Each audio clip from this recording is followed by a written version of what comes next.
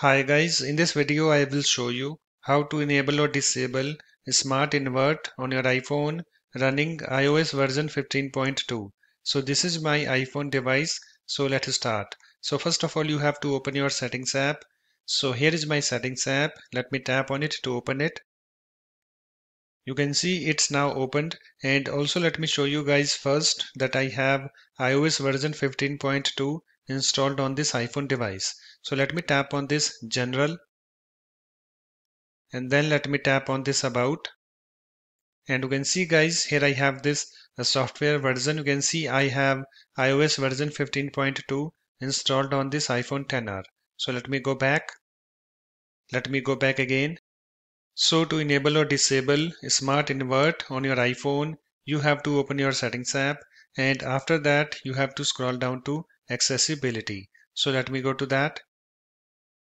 So here I have this accessibility, so just tap on it to open it.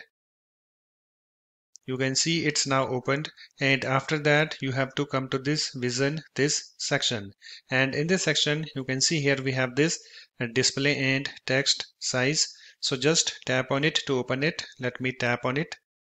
It's now opened, and after that you have to scroll down to Smart Invert. So let me go to that. So here I have this Smart Invert. Smart Invert reverses the colors of the display except for images, media and some apps that use dark color styles. So currently it's disabled. You can see this toggle button is disabled next to it. So to enable Smart Invert, you have to enable this toggle button next to it. So to enable this toggle button, you have to tap on it so that the slider moves to the right.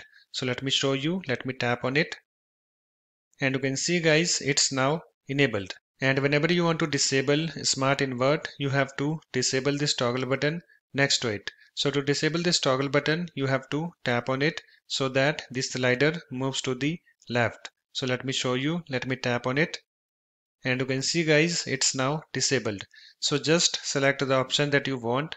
So I want to enable Smart Invert, so let me enable this toggle button. You can see it's now enabled, and after you're done you can go back and close your settings app. So that's it. In this way you can easily enable or disable Smart Invert on your iPhone running iOS version 15.2. If you like my videos, please support this channel by subscribing to it. Thanks. Bye bye.